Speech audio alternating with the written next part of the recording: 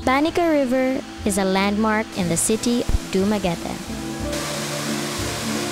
Throughout history, it has served as a source of clean water for the residents near the area.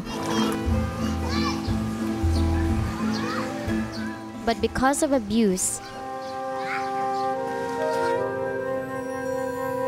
Banica is now threatened. Our house is not far from the Banica River, and one time during the El Nino, I saw that the river was so dry, and then I walked from here, from my house to the spillway, which is about maybe half a kilometer, and I was shocked to see that so much plastic, so much garbage, and even a whole plastic bag was put in the middle of the river, waiting for floods maybe to bring it to the sea. A recent study revealed that the water in Banica is no longer safe due to the presence of chloroform and Escherichia coli from human and animal waste. When absorbed in the blood, E. coli can cause a very serious infection. Due to the alarming news about Banica, many are taking action.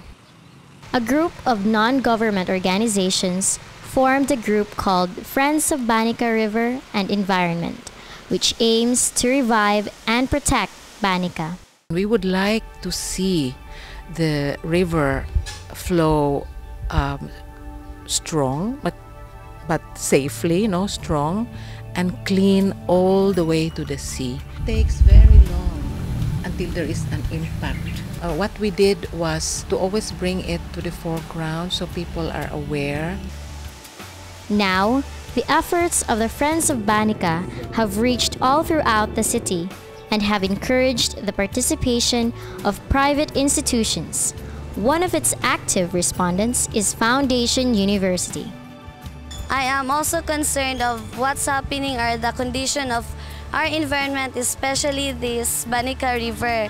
And actually, this river was not like this before. It's already different. Before, it's very much clean, and now it's already polluted and it's already dirty. And our school is launching different programs just to restore or to revive this Banica River.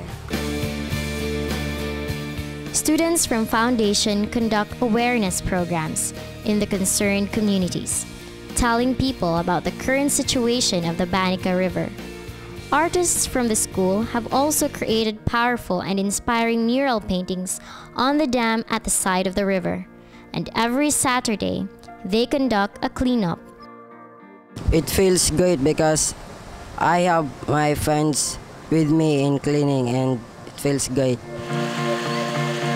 Environmentalists say it takes 20 years to restore the Banica River. It's a long journey, but the Friends of Banica are determined to revive these waters for the next generation. I have seen that even children downstream, because they really love water. And I wish that for them, for their sake, we could make this river healthy again.